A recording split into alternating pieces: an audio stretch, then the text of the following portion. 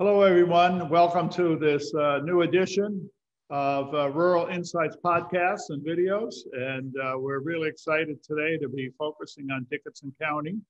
And I'm going to ask Lois Ellis, who's the Executive Director of the Area Economic Development over there and has been amazingly successful. I'm going to ask her to introduce our guests, and then we'll proceed with some questions to them. So Lois, thank you for getting this set up. And Lois also writes a regular column for us. We really appreciate it. And our friends in Dickinson, so go ahead and go. All right, thank you, David. Great to be here today to highlight some of the work being done between the education sector and our private sector manufacturing employment base here. So I'm pleased to introduce to you today Theresa Caylor, and Theresa is a talent acquisition lead for systems control, and she'll tell you a little bit more about the company later. Thanks for joining us, Theresa. And then we also have David Holmes, and David is in a brand new role as the superintendent at Kingsford Schools, Breitung Township Schools here in Dickinson County, although he's been with the district for quite some time in some other leadership roles. So welcome, David. Thank you, Lois. All right. Thank you, Lois. We're ready. We're ready. So I'm going to start with Theresa. Theresa, maybe you can tell us what systems control manufacturers and talk to me about the growth. Lois has talked to me about the amazing growth you've had, and I've been over there to visit systems, but it's been a little while. So why don't you tell our listeners about that? Happy to. So I've been with Systems Control for 10 years. Systems started out in 1962 as a privately owned company, still privately owned. We design and manufacture equipment primarily for the electric utility industry, but also for the energy sector. So as you can imagine, the power industry, the energy sector, and so forth is very busy. It's a very dynamic industry to be in, whereas other industries experience ebbs and peaks and valleys. We continue to grow tremendously. For the last 20 years, we've experienced double-digit growth year after year, which is fantastic in any industry and especially in this economy.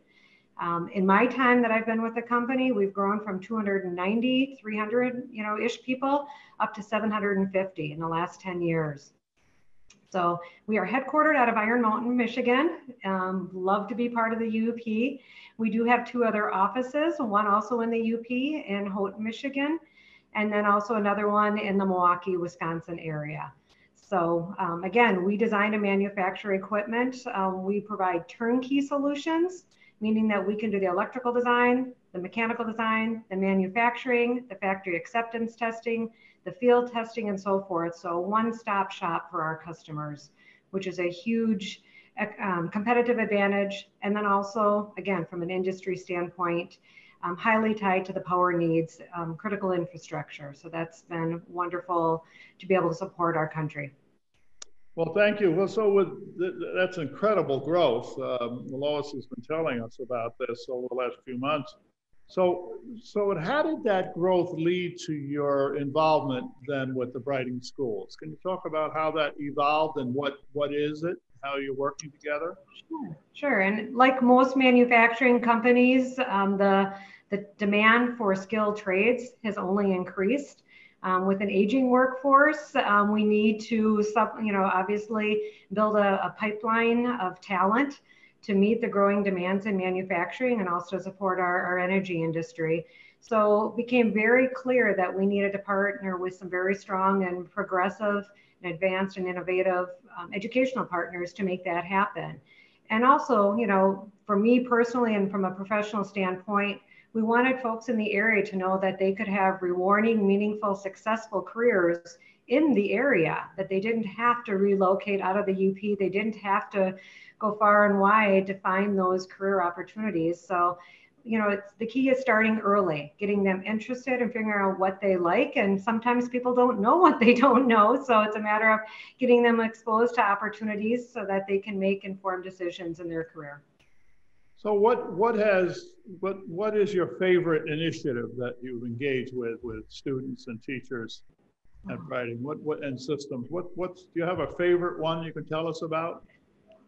There would probably be three, but if I had to pick my top one, it would be our work-based learning opportunities. So we work with the guidance counselors at the local schools, and specifically with Breitung Township, we have 2 or 3 guidance counselors that we work pretty regularly with to help place students in opportunities. And again, they get cooperative education credits for it, but it's a work-based learning. So it's allowing them to apply the classroom experience into real life world experience. They're meaningful, active, fully contributing members of the team.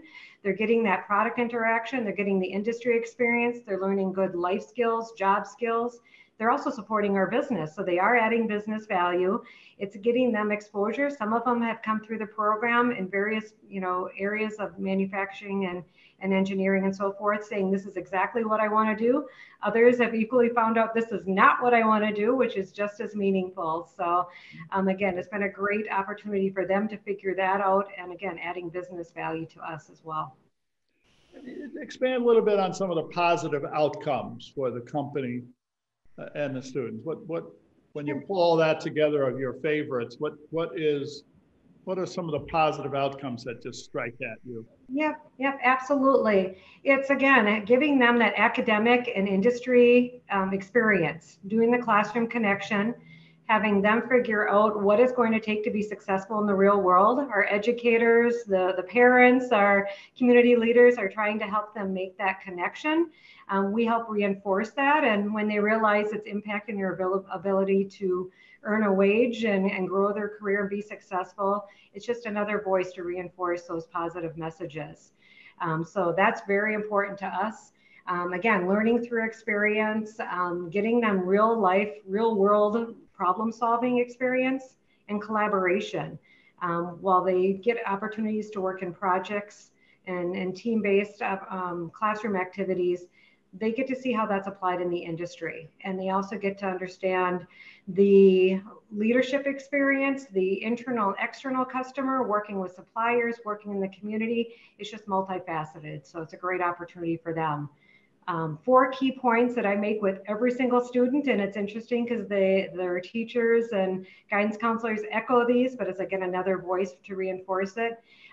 We call it 4 A's. Attendance, show up at work on time, be there because your crew, your people, your team are counting on you. We talk about attitude. Come to work with an attitude to be positive. That doesn't mean every day is perfect, but come with a positive attitude that you want to make a difference and you will make a difference. That ability and willingness to learn would be the 3rd A. Every day is going to be different. They have to have the ability and the willingness to try new things and adapt to the changing needs of industry, the customer, and reality.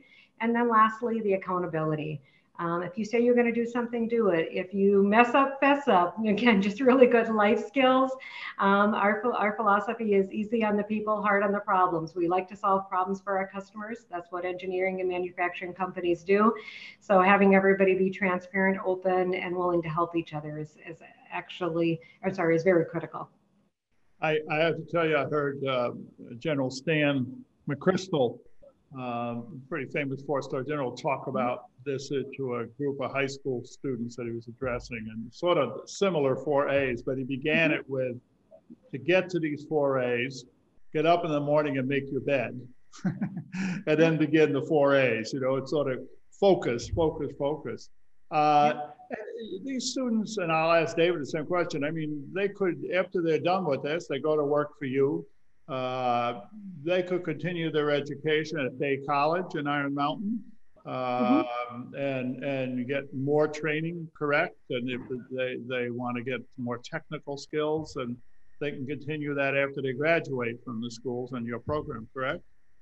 Correct, yes. So typically we start in the high schools and even earlier than that. I mean, we're involved at the elementary and middle school levels with STEM activities, skilled trades events. We partner with the Vocational and Technical Education Center, and we sponsor and judge events for multi-programs there. But again, with this, they get exposure throughout their academic career, and then through high school work-based learning or production positions on the floor. If they go on to tech ed school or to college, we actually have them part of our internship and co-op program, giving them kind of a rotational opportunity in different aspects of the business so that they get that well-rounded experience, both the breadth and the depth. We've been very successful with getting people all the way through post-college and then still continue with us post-college into full-time. That's, a great win. Sometimes they don't come on board right away, and that's okay too. Our goal is to really be a partner with them and in the industry. And our goal is to make sure that they get a great experience. And if somewhere down the road they return north and come back to systems control or another employer in the community, that's a win as well. And it's also an option a great option for them that for those that don't want to leave Iron Mountain, Kingsford, Dickinson, or the UP, they can stay, right? I mean, absolutely. Well, yeah, David, some of them get. I'm sorry. No, go ahead. No, I'd say some of them get off to college and say, this isn't for me, or, I've changed my academic discipline 3 different times and I still haven't figured it out. And that's okay. It's okay. We're going to work with them, help them. And sometimes they hit pause on the education. They get that real world experience, save up, and then go back to school. We also offer education assistance. We have classes that we sponsor through Bay College and so forth. So we're happy to partner with them as well to help their personal and professional development. And I agree with you as a former college president that you want students who can figure that out, that maybe this isn't the right time for me. And instead of amassing huge debt, maybe try a different route for a while. I think it's a great opportunity.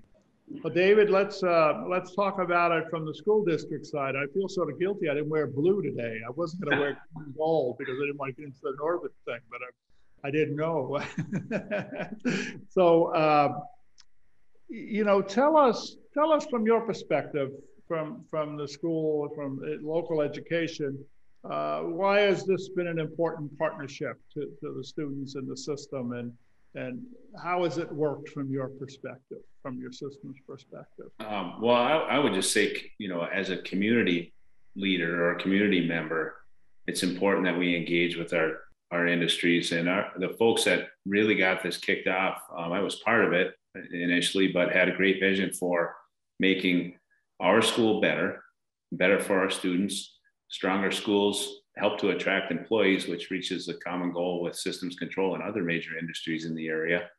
And of course, certainly helps our enrollment, which is a major factor in our overall success. So there's I would say almost a synergistic relationship of having common vision and common goals of improving the community. But just in general, it was a natural fit.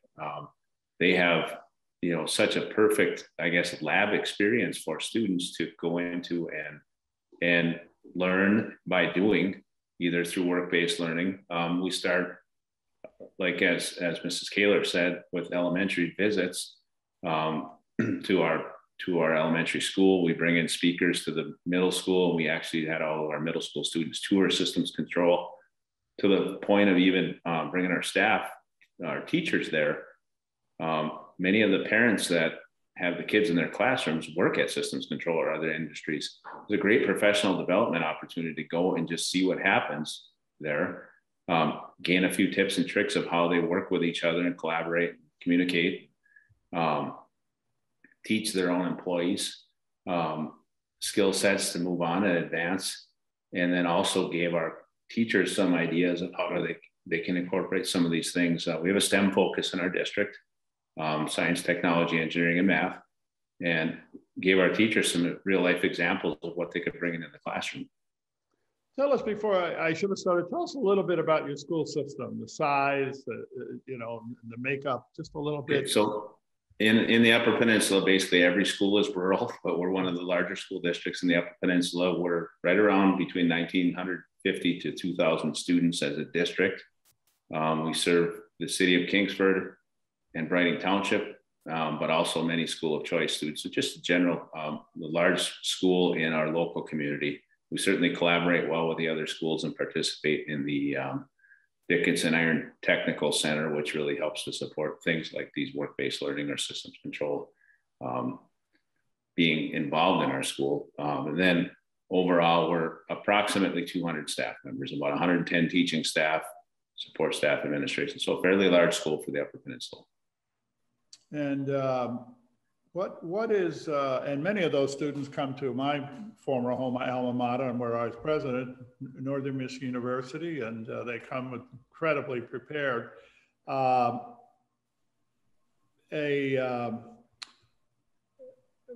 is the initiative that between the two that happened that you think has had the biggest impact on students, between you and systems control? What is, you know, there are multiple. Theresa had 4. I mean, are there a couple that just jump out at you that, my gosh, these have had incredible impact on young people? Right. I think it's a multitude, but the sum of the whole, basically the entire process, because we didn't go into it in a partnership to benefit and say, please donate money to our district. And system control didn't say, please train our workers. It's that whole common vision and mindset of betterment of the community, betterment of both organizations, and preparing our students. So if I hit the marquee events, systems control has a presence at a variety of education related events, whether it's something like our heavy metal tours that Lois helps to coordinate, which incorporates many local industries, to we've held a technology conference, the McCall Michigan Association of Computer Users and Learning. We host that, or have hosted it actually pre-COVID multiple times at Kingsford, for the sake of bringing that mindset to our kids, to our teachers. And systems control was present as a vendor and at something like that, to their workers coming right into our classrooms to speak to our students as guest speakers, but then actually doing some problem-based learning type things with our students. And I will say that through that STEM initiative and through recognizing the amount of manufacturing industry we have in our area, and system control being a major part of that, in our building, it's impacted our curriculum. We've implemented a robotics class. We've implemented computer-aided drafting, or went from the paper and pencil drafting to the computer-aided drafting, manufacturing and design. A lot of those classes leading to our tech center courses that really just feed right into the industry. So I think it's the sum of the whole. So certainly I think those of us in UP know, and more people need to know, and that's one of the reasons we want to do this, is that the Dickinson Delta Belt is the capital of manufacturing in the peninsula. No one can compete with what you have in Dickinson with manufacturing when we could all learn from it.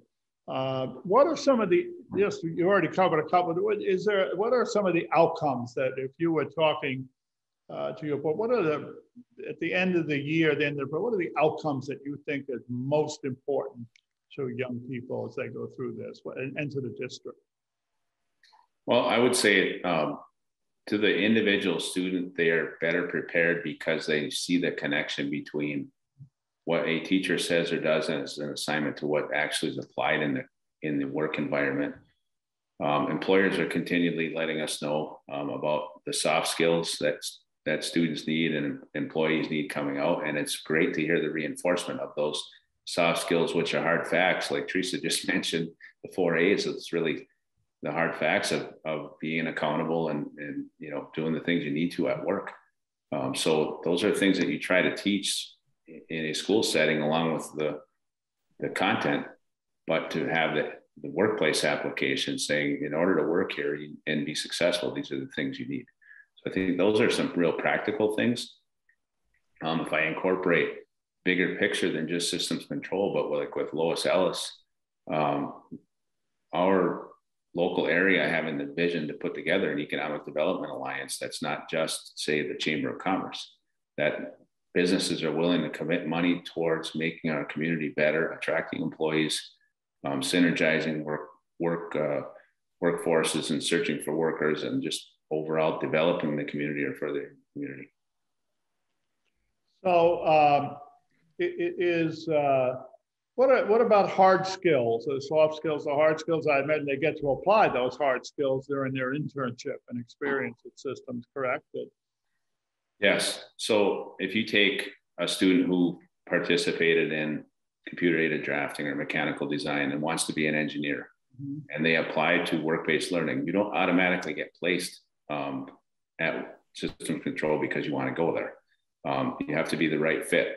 And they've gone through and had some excellent students who didn't get placed because of just the things that they want to see in the workplace. But then they are, in order to get the credit, they have the work site host has to sign off that they're doing the actual work. It's not just showing up and shadowing someone, that they're actually doing work embedded skills to provide credit to that student. That's great. I want to go back to Theresa to wrap up, but David, you want to tell us anything about the football season? Everybody in the UP is always watching Kingsford Iron Mountain and what's going on with football. Any predictions over there? No predictions, but we're hopeful. And okay. I'll say that our kids are energized and our coaching staff is energized, and they use the term win-win-win. Actually, I'll share that with you. And good. The win-win-win is win on the field, win in the community, and win in the classroom. And that I really thought was great, because you can do two of those things pretty easily, and that third will come along. That win on the field will come along if you have good character, good work habits, you're doing the right things. So Wildcats, by the way. Yeah, you have an amazing program over there. You really do. It's a great history too of an athletic program in football. Teresa, anything as we wrap up you want to add from the beginning? Is there something that you thought of that you'd like to cover? No, I mean, I do want to thank David and the entire Breitung Township School. They've got just an excellent program. All of our educational partners are fantastic, but you know, David and his team has been willing to pilot a lot of new things with us, and they've been very successful. So again, very much value that partnership. My kids were flippers, forever flippers. So I had a vested interest in that personally as well. So I want to thank, you know, Breitung Township School, and I'm looking forward to all the new things that we're looking to do. And next, you know, Lois has just been a visionary for us as well, bringing up a lot of opportunities. I'm fortunate to be part of a talent and education task force, the Dickinson Area Economic Development Alliance. And as you know, it was implied, many companies in the community involved in that. And Lois has been spearheading that for the last few years, you know, in Dickinson County. And she can speak more to that. But again, great opportunities, you know, and again, one of the partners that's not on this conversation with us, but would be remiss not to mention them, is the Dickinson Iron Intermediate School District, the vocational, educational, and technical school. Their programs have been fantastic, and we've got, you know, employees that are on their advisory boards. We actually sponsor competitions and really active with the students. So we're very fortunate that Lois has helped develop that partnership and that engagement through a series of many events throughout the school year, and even a lot of planning in the summer. Well, thank you. Someone downstate described Lois Ellis recently to me as the rock star of Michigan economic development. She's done an incredible job. So Lois, you want to wrap up about some things about economic development in Dickinson, or anything you want to add to this, or anything as well? You know, from my seat, being an economic development partner, this has been an easy community to work with, because everyone was really ready to see change. And they've made the commitment, and they're at the table, and they're providing that good feedback. And if I can say anything about the partnership that I see between systems and Breitung Township Schools, it's just so deep and so strategic that I've just not seen a partnership at that level in other places. And so I compliment them on all of their efforts, because it is very intentional. And the outcomes, I think, are still developing, because that pipeline's long. It goes down into the elementary grades, but it's definitely paying off. And so their work is amazing to see happen. So I feel really lucky to be a part of it. So. Well, great. You've done a great job, and everyone there. You know, one of our missions at Rural Insights is to bring information and knowledge to people throughout the UP about what's going on in other areas of the UP they may not know about. So this has been a great opportunity and a great informative session. And I know our thousands of readers and listeners will really enjoy this because they'll learn from it. So thank you very much. Great success stories. It's always fun to talk about success stories when, especially in today's world, where you're not always hearing that. So it's a nice thing to do. So thank you all very much, and be safe and mask up. Bye-bye. Thank you, David. Bye-bye. Thank you. Thank you.